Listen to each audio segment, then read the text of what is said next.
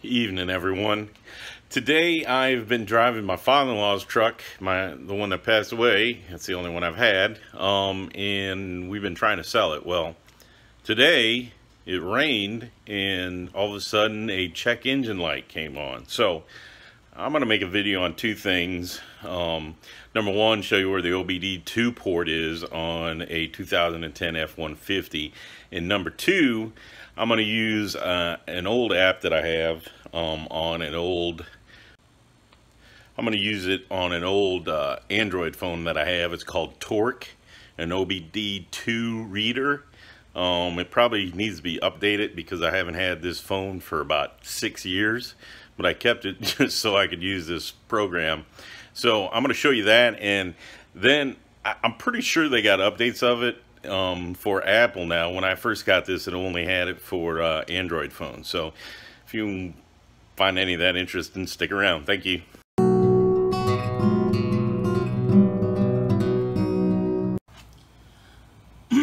So here's Billy's truck. It's pretty good shape. I mean, it's dirty because I drove it to work and at the job. So as you can tell, it's a little muddy at work. But the real problem is my no good sassafras. It's got a check engine light. So the truck's got 67,000 miles on it. It's a 2010, and so here we go. All right, it's pretty hard to find, but oh my God, there it is. There's your OBD2 port. It's right under the steering wheel and right in front of the brake pedal. So there's one thing. So in order to use one of these programs, you need to get, I think they call it a dongle, D-O-N-G-L-E. I bought mine on Amazon a while ago and it was very cheap.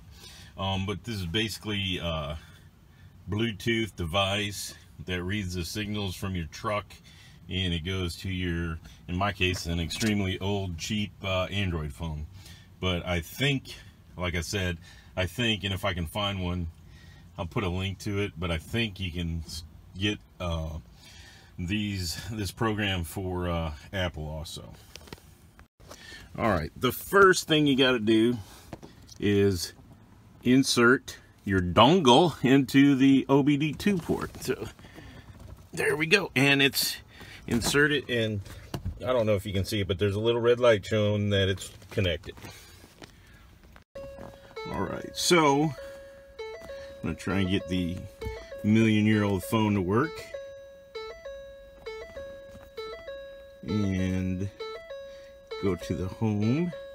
All right, so I got my million phone. This is the icon for it right there. So there it says I got the GPS off. No. And then hit check engine codes.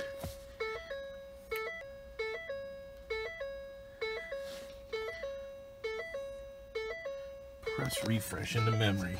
All right, let me get it connected. But so I got the dongle in and the phone. So let me get this connected. So as you can tell, I am downloading an update for Torque Pro OBD2 and something. So as soon as this gets downloaded over the Wi-Fi, because again, like I said, I have absolutely zero Sprint anymore, I will continue on with the joyful process of figuring out why I got a check engine light. So stick around. All right, so as you can tell, I got it working now. So I'm not going to go through the whole process of how you set this up. I'm sure you can figure that out, but it's time to figure out why we got the code. So we're going to check engine. Oh, look. O2 sensor circuit, bank 1 sensor 1, bank 2 sensor 1. Huh. So both O2 sensors are showing a fault. So I don't think, I'm not going to do web lookup right now. It's a P0150. I'll go inside and look it up, but and then P0130. So I'll go look those up when I get off of this. But you saw how simple that was. Now what I'm going to do is use this to confirmed fault code found. P0130. oh, look at O2 sensor circuit, bank 1 sensor 1.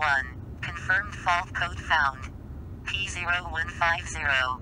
O2 sensor circuit, bank 2 sensor 1. So let's push menu and clear faults. I'm gonna clear them anyways. And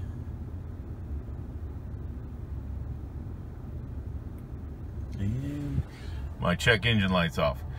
So now I got to go look at the codes and see what that is. Like I said, it was raining and pretty hard, and I went through a big mud puddle. So hopefully that's what it is.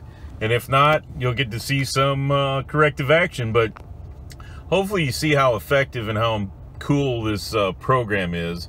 Just a second, I'll show you a couple more things. All right. Okay, let's go home. Torque. All right, you can get real-time information. Acceleration, revs, speed, boost, which we should have none. It's a negative. Temperature. Yeah, there's a speed run. Cancel. Nothing. See what we can find on here. Okay, here we go. Intake temperature, bank 1. They're both at 872 and 873. Bank 2, circuit 1. Intake fuel is at 67.5%. Intake, I have no data on that. Transmission temperature and horsepower, well, of course, not moving. So anyways, you can see, and you can change all those screens around, and it's all exciting. So thanks for, well, hope you found this a little bit not too exciting, but it's a cool app. It's not sponsored or anything, trust me on that. It's just, I like it and it works good, and you can read codes, and you know, you can clear codes if there's nothing that you think that you can do right now.